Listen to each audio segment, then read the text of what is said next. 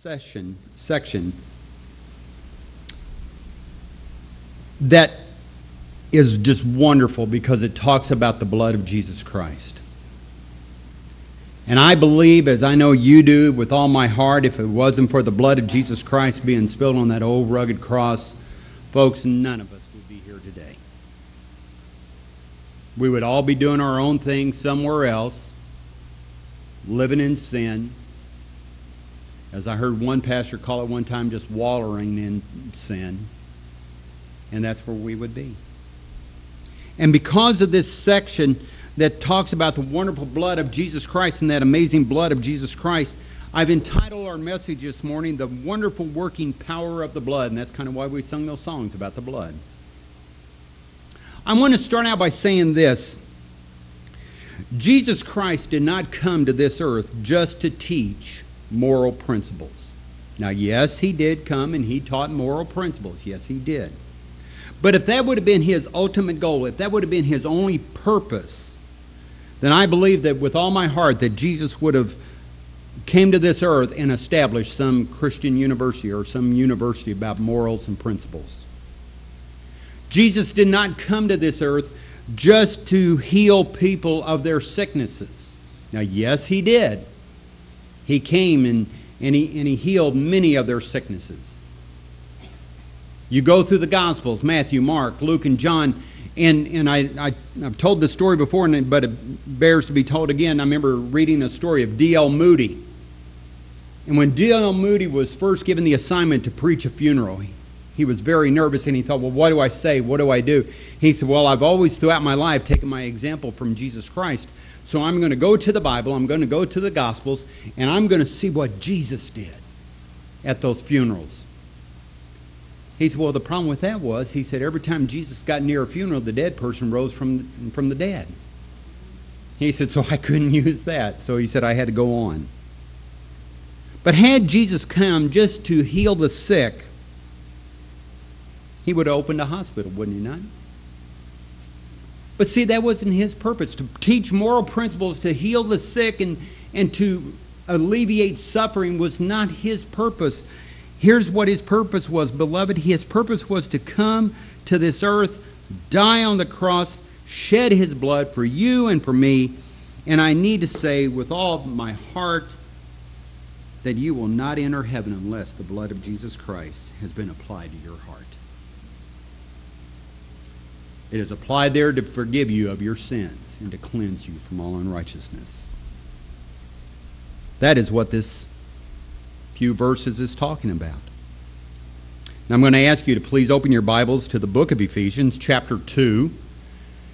And let's stand together. It's our custom here at Grace Baptist as we read the scripture to stand. So Ephesians chapter 2, look down at verse 11. Paul the apostle is writing to this church, and he says this: Therefore remember that formerly you, the Gentiles in the flesh, who are called uncircumcised by the so-called circumcised, which is performed in the flesh by the human hands, remember that you were at that time separated from Christ, excluded from the commonwealth of Israel, strangers to the covenant of promise, having no hope without God in the world. But here's verse 13. But now, in Christ Jesus, you who formerly were far off have been brought nearer by the blood of Christ. Let's pray. Father, we thank you for the blood of Christ that was shed on that old Roman cross.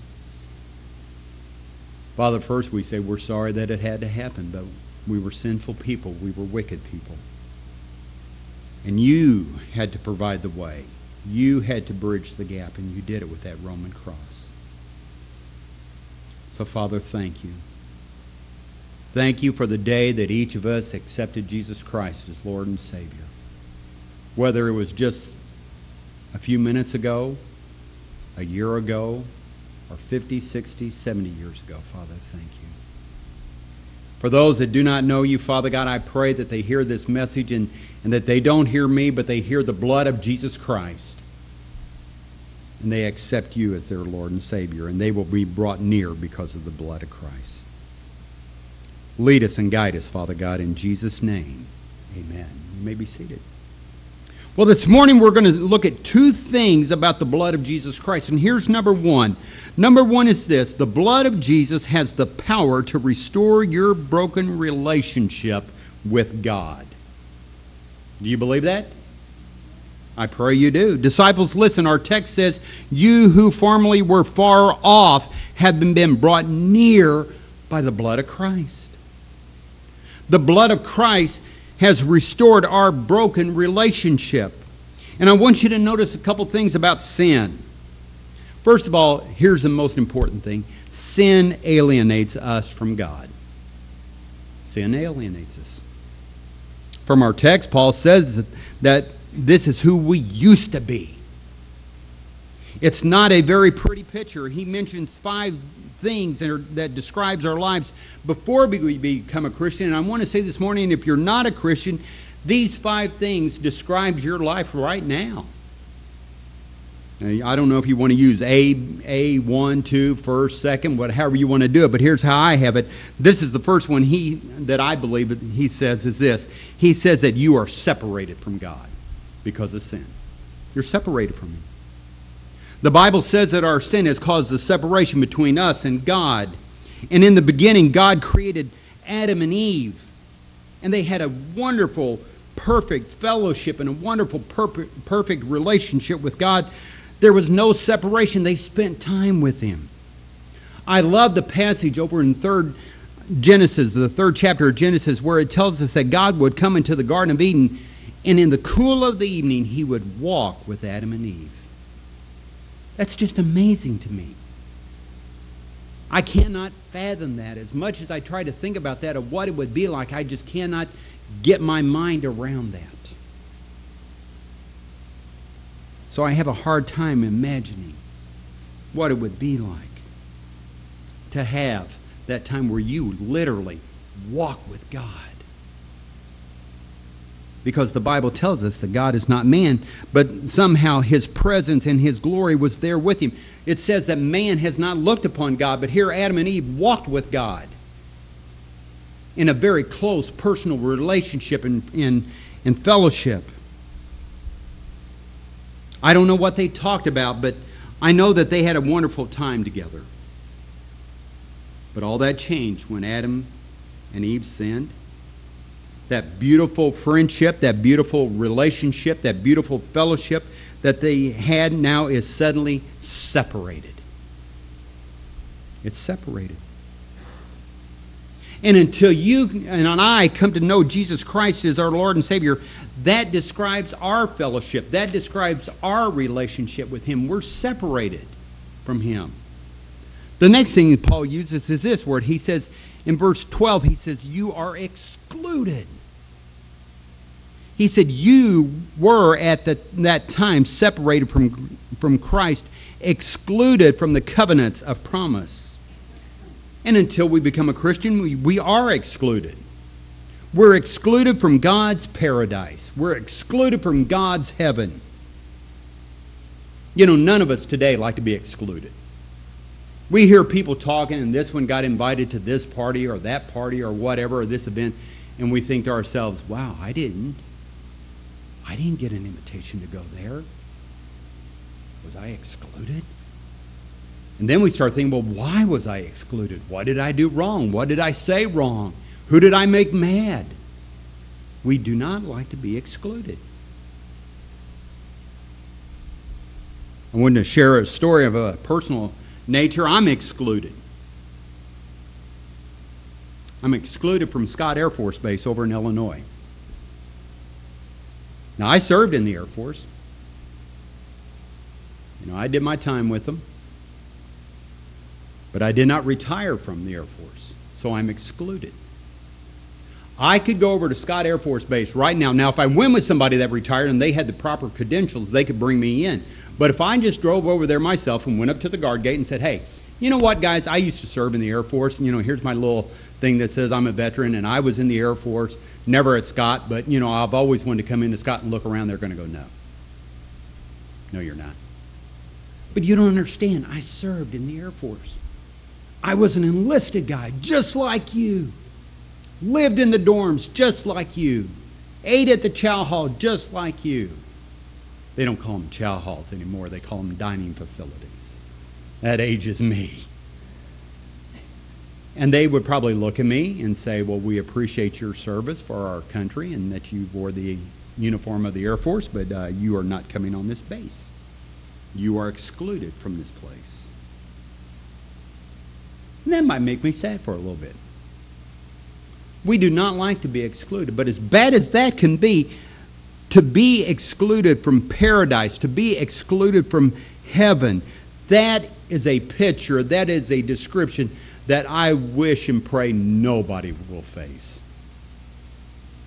To be excluded from heaven. It would be a tragedy. Paul then uses the word in our text. He says, you're strangers. Now, some translations uses the word foreigners. My Bible says strangers, and it says strangers to the covenants and the covenants of the promise. The Bible says until we are Christians, you are a stranger. You are a foreigner in the kingdom of God. You do not belong. And what's even sadder is that you have that sense of knowing you don't belong. And that is how we were before Jesus Christ as Lord and Savior if you're a Christian this morning.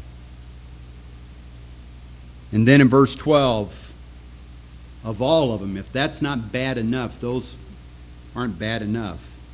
In verse 12 he says, and having no hope. Having no hope. Paul says it's bad enough to be separated. It's bad enough to be a stranger, but you do not have any hope of doing anything about it. We cannot do anything about it ourselves. Amen? Can't do a thing about it. All of us know what it means to be miserable or to be unhappy and to suffer. And those are all bad enough. But have you ever been around somebody that's suffering and dying or whatever, and there just seems that they do not have any hope whatsoever? It just seems like it makes matters worse, doesn't it? If you're in the hospital, if you're around somebody in the hospital, and they have a glimmer of hope, there's something to hold on to. Not too long ago, a real good friend of ours, Terry Michael, passed away. And we were there with his wife when he passed away, and I remember just a little bit before, she and I were standing there along with her daughter, and she looked at the doctor and she said, I just want to know this one thing. She said, is there any hope? Is there any hope? And I looked at the doctor, and she swallowed hard, and her eyes went directly to the floor. She wouldn't look Jackie in the eyes. She looked directly at the floor, and she said, ma'am, there is no hope. Now, what she was talking about was no hope for recovery. And now, to some of us, Jackie might have done what we would consider a little weird at this time. But instead of falling apart, instead of crying out of emotions and all like that, Jackie looked at that doctor and she said, Terry has hope in God. And there is hope. She said on the other side. And the doctor looked at her and she said, what do you want us to do? And she said, remove everything from him and let him go be with him. Let him go be with his God and his Savior. And I thought, wow, what a testimony. So here we are. Before we accept Jesus Christ, or where some people are today, they're separated from God. They're excluded. They're strangers. They're foreigners. They have no hope whatsoever. But then to bring it on down, it's almost like Paul starts at this level and he's bringing it on down. And, I think Paul the Apostle is kind of like so many of us.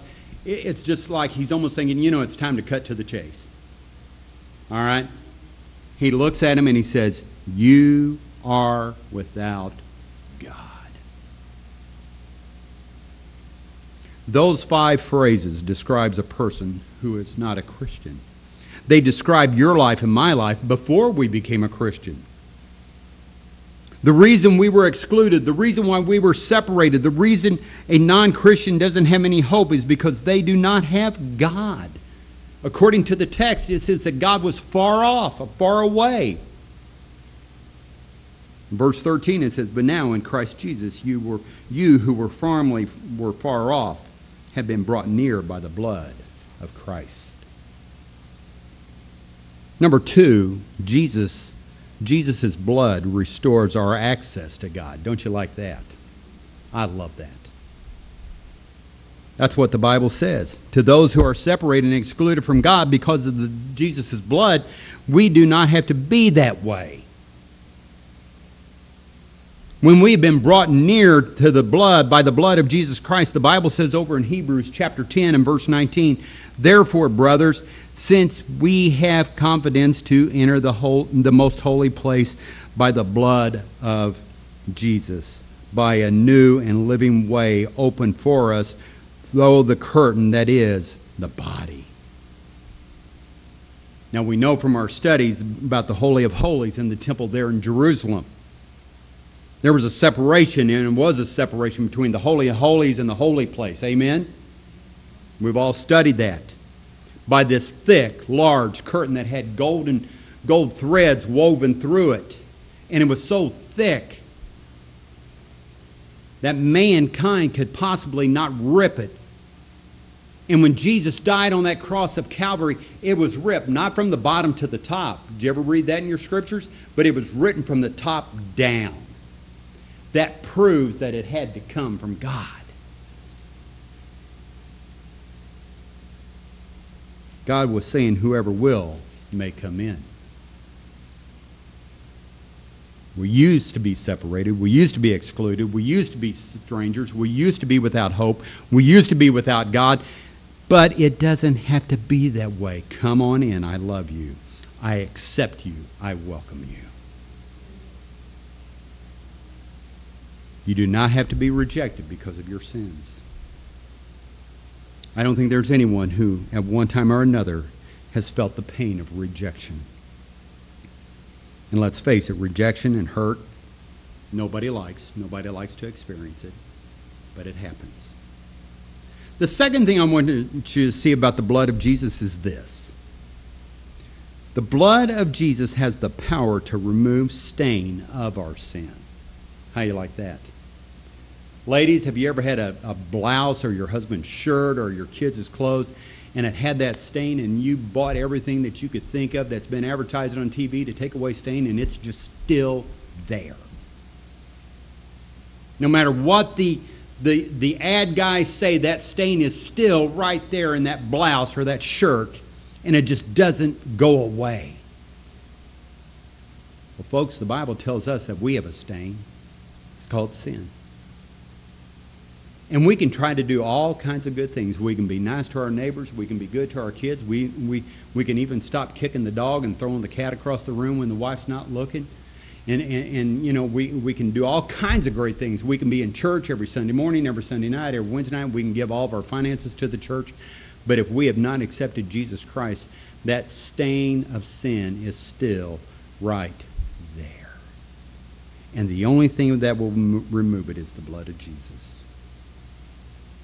The Bible says, though your sins has been as scarlet, they shall be white as wool. There's an old song that we sing even to this day that asks the question, what can wash away my sins? And I love that song because it gives us the answer. It asks the question, but then it gives the answer. What can wash away my sins, God? As if somebody's crying out to him. Nothing but the blood of Jesus. That's all. In 1 John chapter 1 and verse 7, John the Apostle, John the Beloved tells us, he says, but if we walk in the light as he himself is in the light, we have fellowship with one another. Now here's the great part. And the blood of Jesus, his Son, cleanses some of our sins. Is that right? Is that right? Cleanses some of our sins? Oh, gotcha. It It doesn't cleanse some of our sins. The Bible says that it cleanses all. Say that with me. All of our sins. That's what the blood of Jesus does. It cleanses all of our sins. Now, quickly, I want to share with you two statements about the blood that cleanses us from sins. And I want to make these statements, and then I want to tell you a story to illustrate them. First, the blood of Jesus is shed on your heart and covers your sins, and there is a complete cleansing of your sins penalty. You are washed in the blood of Jesus Christ, and also the penalty of sin is completely washed away and for all. Isn't that great? I would classify that as good news. We heard earlier that Aaron, who shared with Romania about what went on with Romania, she saw nothing good. Everything was pretty blah, pretty black and white. Not a whole lot of white, just a lot of black, which is, in her eyes, it was just bad that was going on. Well, see, the blood of Jesus Christ, we have a lot of black in us, and that black is related to sin. Amen? And that blood of Jesus, that precious blood of Jesus, washes all that away completely. And just like when she went to Romania and her eyes were open of the goodness and what was going on with those people and those kids in that orphanage and how thankful they were, we can do the same thing. And we can have our eyes opened. Second, there is also a continuing cleansing from sin's power. Let me ask you a question. Now think carefully. Think of the day that you accepted Christ as Lord and Savior, whenever that may be. From that time to this moment, have you sinned? If you have not sinned, you just sinned. If you said, well, Brother Bruce, I haven't sinned, you just did. Guilty. Because we all have. We're human. The Bible teaches that salvation to the soul is like a bath to the body. It begins the cleansing. And when we come to Jesus Christ, we put our faith in Him, and His blood washes us, and we're clean, and the penalty of sin is absolutely washed away. What can wash away my sins? Nothing but the blood of Jesus. What is the sin's penalty for those who have never accepted Christ as Lord and Savior? Separation from God in a place. And let me say this, and I say it without compromising, without being ashamed. There is a place called hell, because my Bible speaks of it. My Bible speaks of it. And there is that place. And without Jesus Christ, if you die in your sins and you've never accepted Jesus Christ as your Lord and Savior, my dear friend, you will spend all eternity in that place called hell. And don't give me that line where you'll say, well, me and my buddies will be there and we'll have a rip-roaring good time. No, you won't.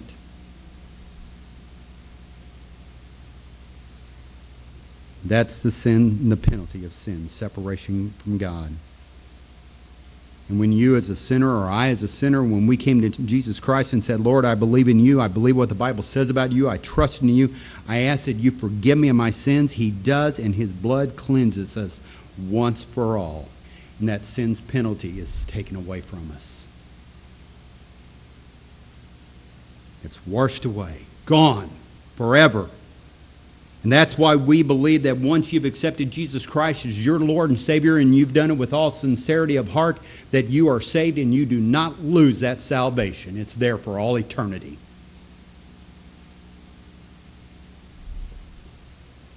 Now you might say to me, well, Pastor Bruce or Pastor Valley and Brother Bruce, I still sin. Yes, you do. So do I. Believe it or not, I'm sorry, not perfect, I do sin. Well, what happens when we as Christians go to 1 John? 1 John 1:9.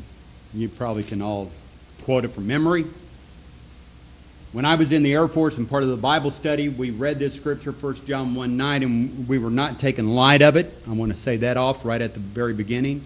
We talked about it as being Christian men and women, and then sinning, and we were lovingly, truthfully referred to 1 John 1:9 as Christian bar soap, because it's what's good. 1 John 1:9 says this: if we confess our sins, He is faithful and righteous to forgive us of our sins and to cleanse us from all unrighteousness. If I'm a Christian and I sin, I can go to Him. I don't ask Him to save me again, do I? No. I just say, Lord, I've sinned. I blew it.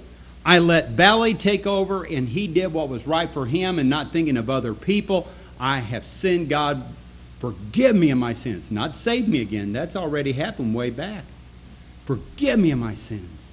And my Bible tells me that God will do that. And I'm cleansed. And I'm cleansed. And some of us, many of us, need to do that every day, don't we? We need to do that every day. God, I'm sorry I blew it. I let the old nature take control. And I'm going to tell you something right now. Once you've accepted Jesus Christ as Lord and Savior, that old man nature does not leave you. It's still there. It's just laying right under the skin, and it is just waiting to come out. And that's why we got to keep that line of communications between us and God open and ask Him to forgive us of our sins.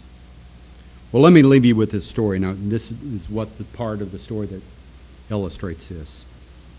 Heard an account some years ago about a physician who was doing his residency in an inner city hospital in Louisville, Kentucky.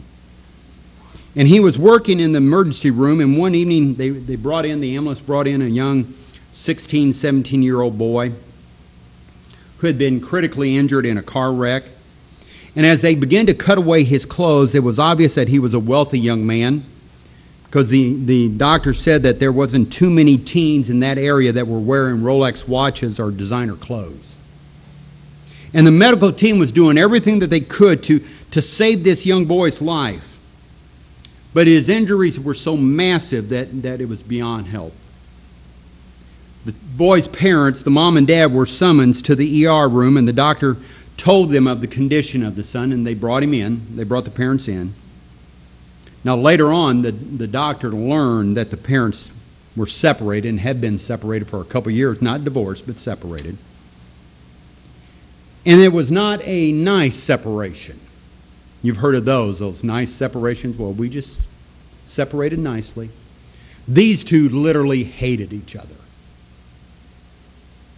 They had not spoken to one another for a couple years, and whenever they talked to their son, the dad would tear down the mom, and the mom would tear down the dad, and it was just a constant. And here these two people are, face to face over the body of their only son, hoping that he would survive. As I said, the doctors did everything they could, but they could not save the boy's life. But before the boy went on, and before he passed away, and he had the oxygen mask on trying to breathe, he reached up and took his dad's hand, and he reached up and took his mom's hand. And he brought them together and laid them on his chest. And then within just moments, he passed away. The doctor said later on he found out that mom and dad did have reconciliation, and they got back together. And as I thought about that story, I thought, that is exactly what Jesus did for you and I. We were alienated from God because of sin. He loved us dearly. But see, we didn't like Him. Because we felt that if we became Christians, we were going to have to give up our fun. That we couldn't do X, Y, and Z, or 1, 2, 5. And life would just be boring. And so we didn't like Him. We were separated from Him. And imagine, if you will, in your mind's eye, okay? And I'm not, of course, you know me, I'm not being disrespectful at all of what our Lord and Savior did on that cross. But imagine, if you will, He took your hand and God's, brought them together, and laid them on His chest at that cross. And then He breathed His last. Then He breathed His last. But unlike the young man, Jesus rose from the grave. He arose from the grave. He walked around on this old earth, and He encouraged His disciples and talked to them and explained things to them a little bit further. And then he ascended into heaven, and the Bible tells me that he is seated at the right hand of Almighty God, and there he sits, and he does that to intercede for you and I. And I believe that with all my heart, when we understand how much God loved us, to do that for you, to do it for me, it's impossible for us to walk away from that kind of love. That precious love of Jesus Christ. Him shedding that precious, sinless, spotless blood for you and I. And that's what it does for us. That's what it is either already done for you, if you're a Christian, or that's what it can do and will do for you. Let's pray. Father, we thank you for this day. For those of us, Father, that have accepted you as Lord and Savior, Paul to this church there at Ephesus tells us that this was what we were like before, but we're not now. But if we don't know Jesus Christ as Lord and Savior, he's describing your life the way it is right now for you. But it doesn't have to be that way. You were far off. You were strangers. You were excluded. You were away from God. But because of that blood of Jesus Christ and that blood of Jesus Christ calling out to you and beckoning you to come, you can be near to him because of that precious blood of Jesus flowing on old Calvary's cross. Father God, I pray that you speak to hearts. And not only just for hearts that accepts Christ as Lord and Savior. Maybe there's folks that have already accepted Christ as Lord and Savior, but they've wandered far off on their own. That you will use this message, Father God, to draw them back to you, of walking faithfully with you once more. Father God, you have your will and your way in our lives. Speak to our hearts now, Father. In Christ's name we pray. Amen. I'm going to ask you to please stand. Hi. Thank you for watching Channel 798. Thank you for watching Channel 798.